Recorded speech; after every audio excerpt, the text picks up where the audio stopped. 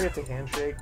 like, is that how you guys like? Oh, yeah. Like between ballet dancers, is there some kind of like a code or something? Well, usually we take off your shoes, Ben. Yeah. Do you guys ever do like a shoe So exchange? actually, you have to put the point shoes on right now. I have a pair. No, I'm absolutely not. Well, let me tell you something about these size 12 double wides. They ain't getting into anything pointy. Oh, you'd be surprised. Oh No. yeah. I have the jaws of life at my disposal. Those won't even help us. All right.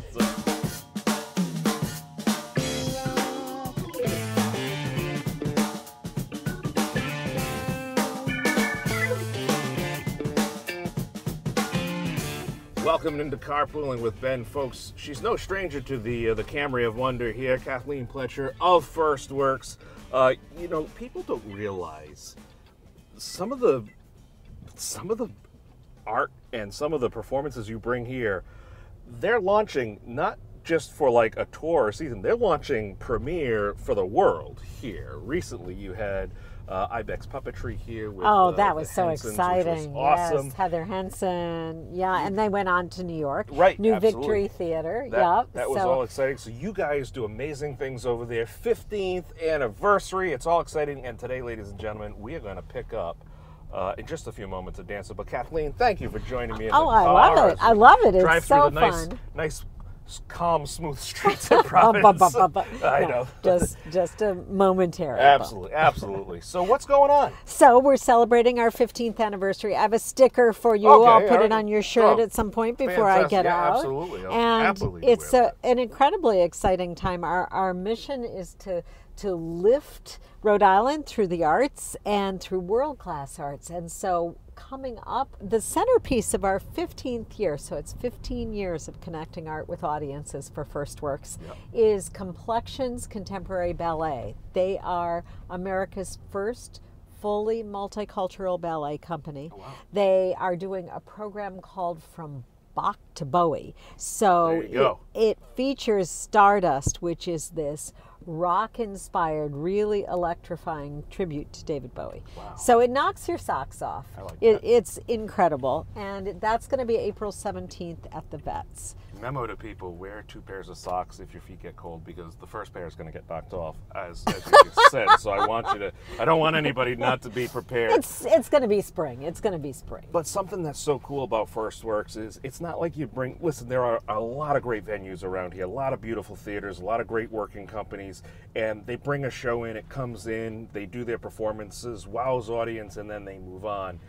You and the staff and the team over at FirstWorks, you do something different when you can by bringing artists in to do education for kids. One of the principal dancers is here in Providence giving lessons and workshops to students.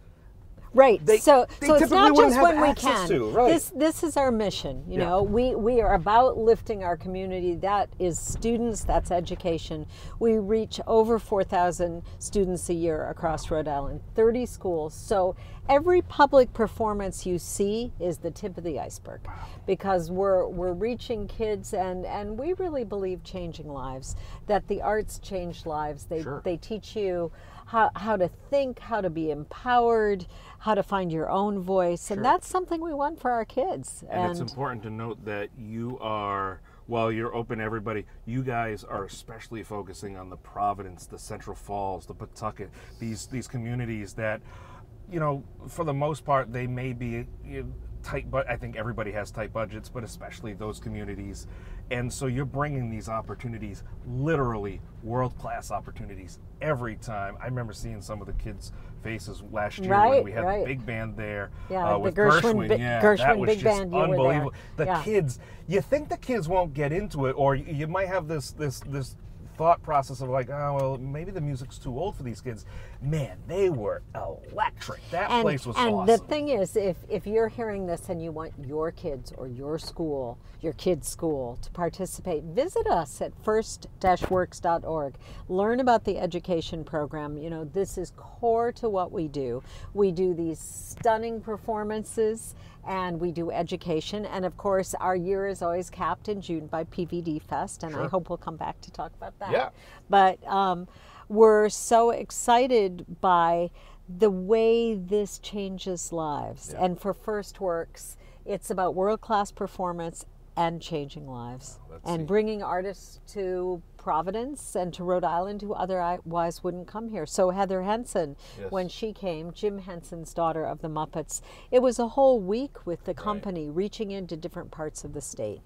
And we're working with artists who share that, who share that belief. Why is the arts important? It's also, I gotta say, Stardust, Complexions, from Bach to Bowie, really fun and entertaining. Yeah. But it does more than that. So there's a dual kind of thing. Yeah. It's the kind of fun you can feel good about in the morning. So this all goes down April 17th, meaning the pinnacle of everything. But leading up to it, you have had this dancer. Her name is Jillian Davis. Yes. Jillian So Davis. she's in her 5th year with the company, an amazing dancer. And she not only dances with the company and works with the 2 principal co-founders, Desmond and Dwight, but she teaches in the academy. Wow. And so April 17th is the performance at Providence Performing Arts Center. We're celebrating a partnership with them, and that stay tuned for more. But also the night before, we will have the 2 artistic directors from American Ballet Theater background and Alvin Ailey American Dance coming to talk about their work. They're with the company. So you just need to keep checking first-works.org to see all the other things that you can participate in that are, free. Awesome. Well, not to mention that are free. Yeah. Well, we happen to be here at the PPAC right now, and why don't we do this? You're going to clap your hands, and all of a sudden a dancer is going to appear. In honor of Benny's, who we all loved and cherished and missed dearly, the #1 seller of the clapper. Oh, hello. You clapping, ladies and gentlemen, a world-class ballet performer, dancer. Is it? What's the proper terminology? Usually it's just like a professional ballet dancer. We, of course, are performers, but yeah, ballet dancer. Ladies and gentlemen, Jillian Davis joins us in the car now here at PPAC. Everybody's got our seatbelts on. The executive director has graciously taken the back seat, which, you know what, in her role as executive director, you can also find her behind the scenes a lot of times, making sure everything's run. Kathleen Pletcher, always great to have you. Jillian, welcome to Rhode Island. Thank you. It's been fun what an so introduction. Far. I know. So excited that you're here. Me too. Before the Bach to Bowie peak performance on April 17th, you're here actually giving classes to students of all varying abilities. Of all varying abilities, yes. How did you get into ballet? How did I get into ballet? So when I was itty bitty, around 3, my parents actually put me into classes. Okay. It was the usual kind of tap and jazz combination. Okay. And we had a little bit of ballet. So after a few years of that, I loved every second of it. I would always look forward to going to class. And when I was 7, apparently I had to decide between ballet and then the tap jazz hip hop route. Okay. And I don't remember this, but I told my mom ballet, with very much confidence. And that was kind of the end of that. Wow. Just kind of everything continued and never stopped. You've had an amazing career leading up to that. You've been doing this professionally 5 years? Since I was 18, so almost 1 year. 10. Yeah, almost 10. Wow, that's impressive. What other shows have you done? And what's probably, let me ask you this, where's the most unique place you've been aside from Rhode Island? Well, definitely overseas is always an adventure. Okay. We've been to the Baltic states twice now since I've been with the company. This is my 5th season with them, so we've definitely had our adventures. We've been to Latvia and Lithuania. Latvia, when we were performing in Riga, was one of my favorite, first overseas moment. Ukraine is a different culture, for sure, but their love for the arts is amazing at the same time. So I always enjoy performing over there as well. And we go almost every other year, if not every year. We've been to Israel, which was beautiful. We were there for a week, and we should be hopefully going back very soon. But in the States, we've performed in Los Angeles in the amazing Dorothy Chandler Pavilion twice now since I've been with the company. Wow. And we've had sold out shows there, which in that theater it's almost 5,000 seats, so that's pretty remarkable. They love them in LA. Yes. Really? They love them. We in love LA. LA Which is why we're so Well, glad to bring Complexions to Providence. Yes. You I know, don't this know. is the promise. I don't know from a sports way how much LA loves us right about now, the Rams, the This is Dodgers, true. but nonetheless, we love you guys and we're so happy that you're coming back. You've taught some classes already today, and we're Yes. going to drop you off to teach more classes. Yep. What is it about working with these students and seeing this raw talent? What does this do for you as a dancer, as an artist? As an artist, it kind of makes me think about different ways of approaching dance. Like, the students are of all varying abilities. Some have never even seen or heard of ballet terminology ever. So I have to somehow translate to them what we do, what I've been doing since I was 3. Wow. Like that's second nature to me. And so it's very interesting to be like, okay, like bend your knees, and like maybe they'll interpret it a different way. It's like, oh, well, that's interesting. Like, it's not wrong. It's just you're just dancing. Sure. So it's always very interesting how I need to relate to them and how they understand it or how they take it.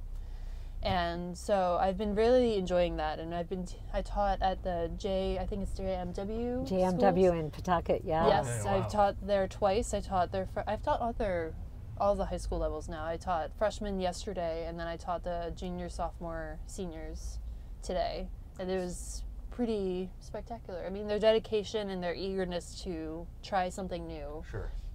especially in just like an hour 15 minutes of their day, is very rewarding, and I enjoy it very much. You've been in performances. You've worked with various organizations. Mm-hmm. What does it mean to you when you see an organization here in Rhode Island like FirstWorks?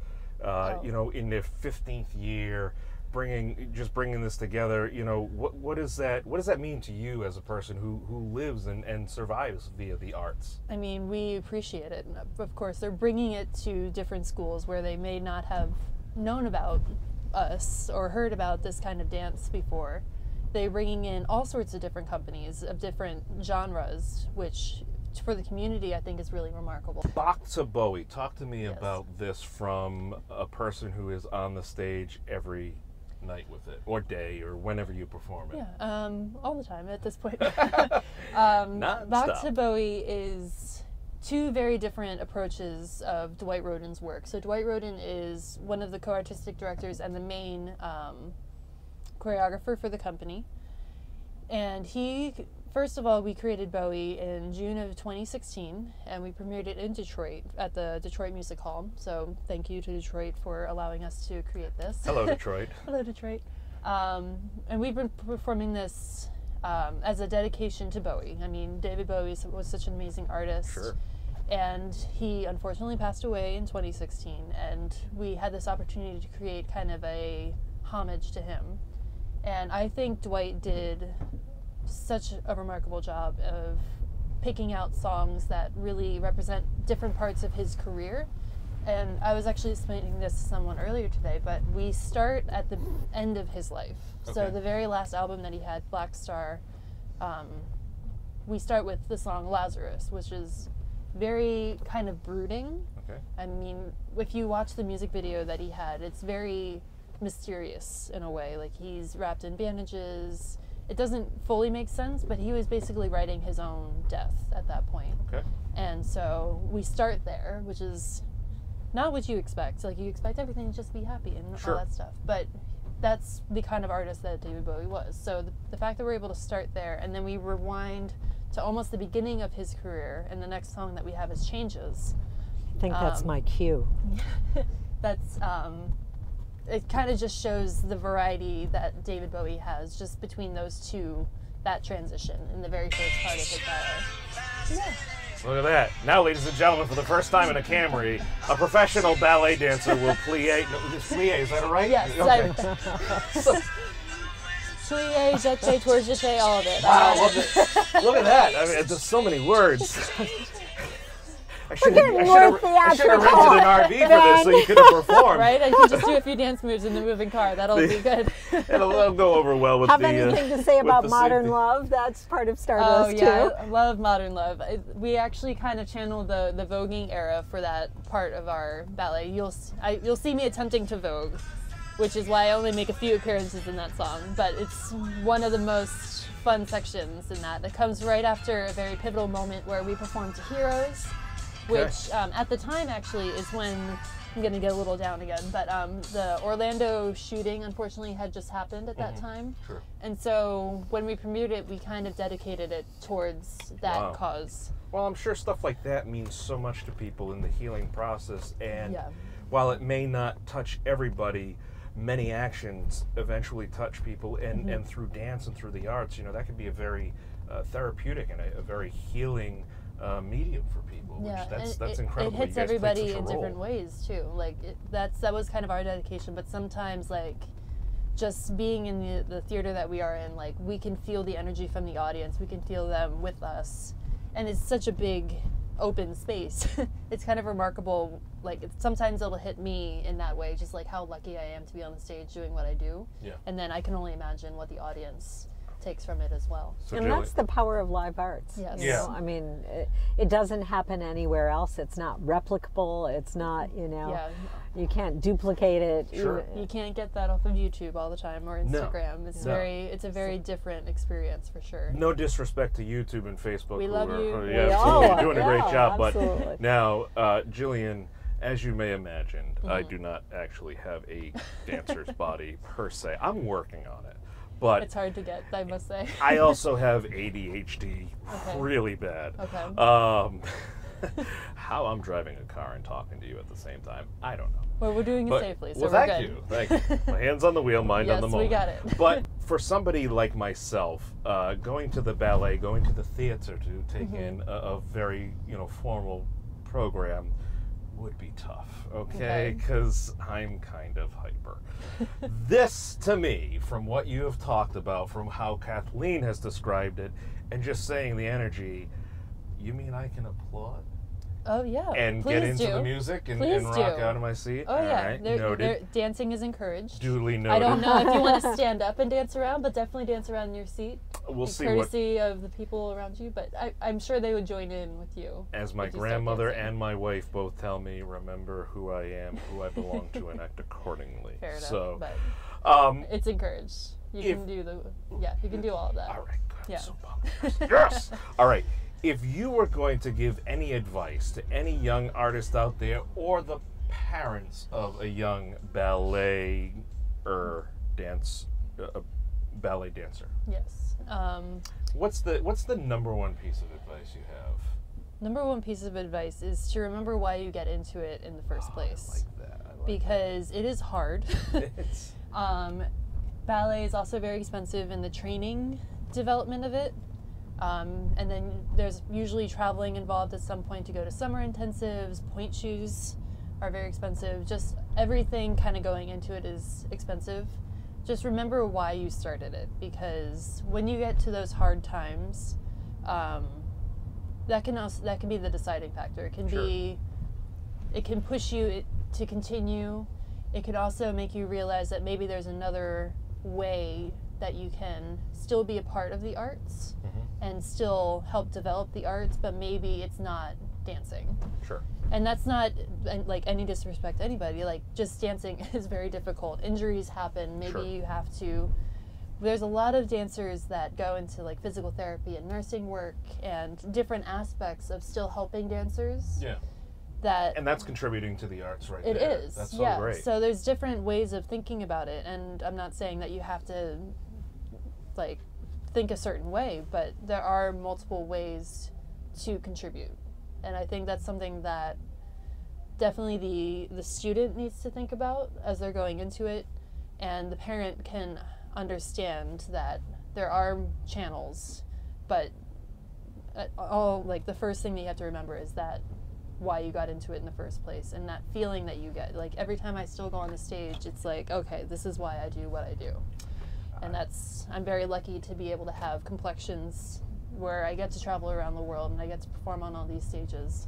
And that was my dream, and that's why I continue to push forward through my training and career so far. There's a great phrase out there, great saying, when you lose your why, you lose your way. Yep. And I think that really applies here. Kathleen, I want to throw it to you as we wrap up here, because you've got more people to teach. Kathleen, you've got an organization to run. I've got episodes to edit here.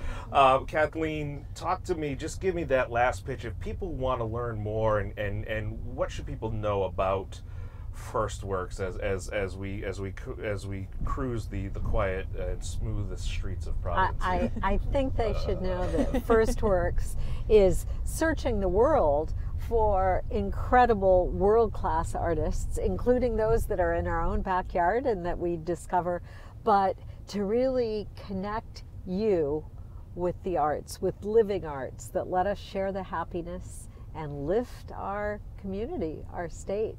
And I think that experience, whether it's in the theater, whether it's in a school, whether it's at a talk, whether it's at a community dinner, whether it's in the streets at PVD Fest, can make us just all have happier lives and better lives. And you can learn about all those things at first-works.org, including about Jillian's wonderful workshops and Complexions and Stardust, just a amazing hit dance that kind of takes your idea of ballet. If you think of ballet and you start to think formal, you use the word formal, or classical. You know, yes, classical training, but it's like dancer as super athlete too. You know, we try at FirstWorks to do a whole range of different disciplines, but also big tent kind of performances that people are going to love for lots of different reasons. And that's what we have with From Bach to Bowie. That's so great. I mean, I think I can sum it up as far as saying community, local theater is it's the lifeblood of the arts. And with everything, you know, it's so critical. It plays such an influential role. And Jillian, thank you so much for coming to Providence. Thank you for not being completely creeped out by all the cameras and the lights here. I can't wait to see your Instagram story on this one. You're like, oh my God. I was just looked at by all these cameras. It's so weird. It's really fun, isn't it? No, this is great. I'm glad loving it. Glad you enjoyed it. Thank you. Yes, I thank you too, Jillian, thank you because it means so much that artists, FirstWorks artists, come and really connect with our kids in FirstWorks Arts Learning. You know, the kids in Pawtucket at JMW School are part of so much of what we do, and for you to be part of that whole program means a lot. No, it's been such an honor and such a joy. So thank you for having me. And when you it. come back, you brought some nice weather this week while you're here. When you come back, bring another 20 do it again. Bring another 20 degrees with you. Exactly. I'm going to bring the warmth with me this time. Please do.